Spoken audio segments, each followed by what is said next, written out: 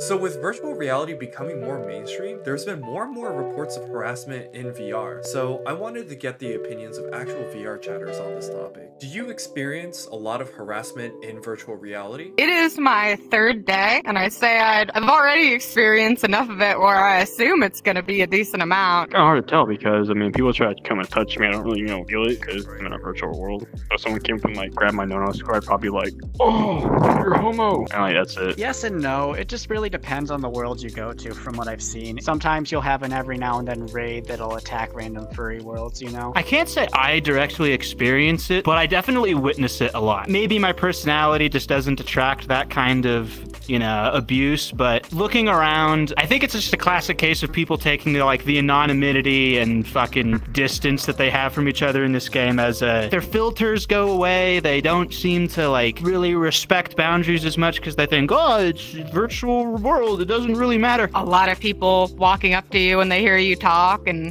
making comments based on the avatar or based on who you're with. We're all strangers, but if you're a complete stranger, there's still a limit. It depends on the group. Usually with younger individuals, you get your typical, there's a female over there or whatever, and then suddenly people are swarming you. As long as you're careful and you know what you're doing, normally I don't see a lot of that. Of course, I can only say this as someone who's observed, never directly experienced this kind of shit, but it gives me an icky fucking feeling, Like I need to take a shower or some shit. And fucking look at me. If I say I need to take a shower, then something's fucking wrong. Do you mind sharing an instance of actually being harassed? Before I came to the drinking night areas, I was going, hopping around different midnight rooftop worlds. And one of them, I went down and I found a group that were chatting and actually kind of interacting with each other. And the moment I said something, one guy comes over and is immediately trying to hit on me, make advances, and I just straight up shut him down and he started getting pretty mad at me. Probably the first day I joined because I was a woman.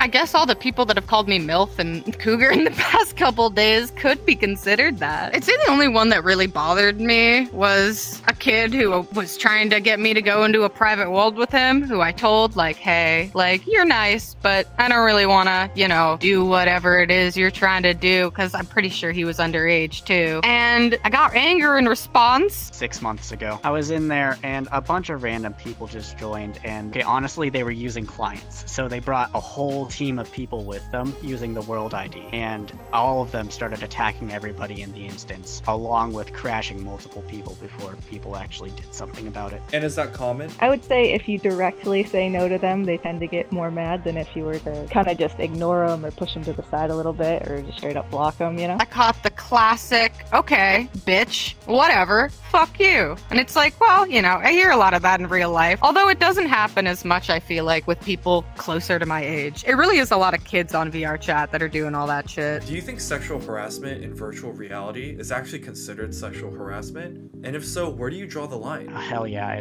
it's definitely sexual harassment. If somebody says no, just stop. I do think it is considered sexual harassment because I have been to a club and a man kept on touching my VRChat boobs and it did not sit right with me, and even I told them to stop and I was like, no, and they continued. If someone is getting something done to them, any sort of form of sexually, and they're not down, that would be sexual harassment. Even in a virtual world. I mean, we can get so up and close with each other and so personal.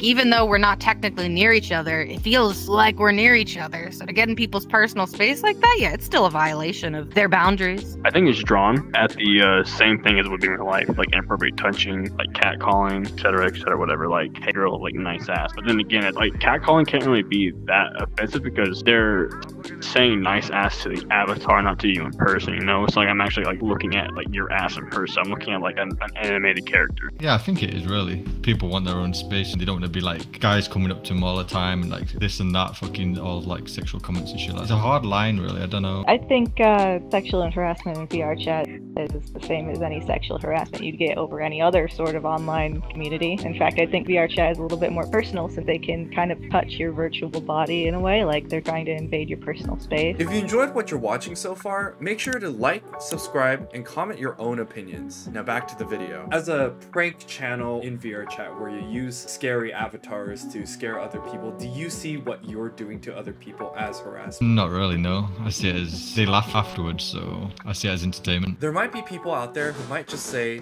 just turn off your headset or block the people who are annoying you. What do you have to say to them? To me, that feels like shifting responsibility to the person being harassed, which it doesn't connect. I don't see why the responsibility should be on the other person to like leave the fucking game entirely. I don't really understand why it can't just be a simple like, hey, I don't want this, and then the other person just fucks off. Like, to me, it should be that fucking simple. I don't think it's invalid, because it's true, you can, you know, if someone, especially on VRChat, if someone's bothering you, you can block them. But I don't think that's a reason to kind of defend what people are doing. Like, just because you have the ability to block someone doesn't mean they should have the ability to harass you. Honestly, blocking them would probably be a good idea, but like, I feel like there could be something more to be done about it. So yeah, that's why the option's in the game to block people if you don't want them around. As soon as they feel uncomfortable around a person, then just insta-block them. Do you think a personal boundary space is enough in virtual reality? From what I've seen so far, VRChat seems to be relatively good about handling those types of situations with the whole user level thing and with how blocking can affect that. And like, I do think for this game in specific, it probably works as being enough to avoid those people or to have an enjoyable experience while those people are still there. But I think at the end of the day, it is a problem with the people. As of right now, I think VR, before we even get into that level of like companies coming in and the law coming into virtual reality and being like, okay, this is wrong or something like that, I think it'll be a few years before that. I think right now everything just kind of freely happens and there's not much things done about it besides like obviously like if you ask like a VRChat moderator or something somehow, yeah, you're not gonna get much justice, I guess, if that makes any sense. I don't know. I can't really say anything on that really. It's just based on the game devs. If they want to add more stuff, they can add more stuff. But if they feel like what's in the game right now is enough, then that's it. Yes, absolutely. Personal boundary option in VRChat. Anytime an avatar gets within so many feet from you, they go invisible. Blocking makes them invisible on both ends. So like if I came up and started touching you, you block me, you go invisible for me, and I go invisible for you. Problem solved. Like, so like the uncomfortability is like coming from watching someone running their hands all throughout my body. But the moment I block them, they're gone. I don't see them do that, and they also don't see me either. So they can't just keep doing it on their end. Like they're like I'm gone. Do you think companies need to add more restrictions and limitations to try to prevent harassment, or do you think it's more of a social and culture problem?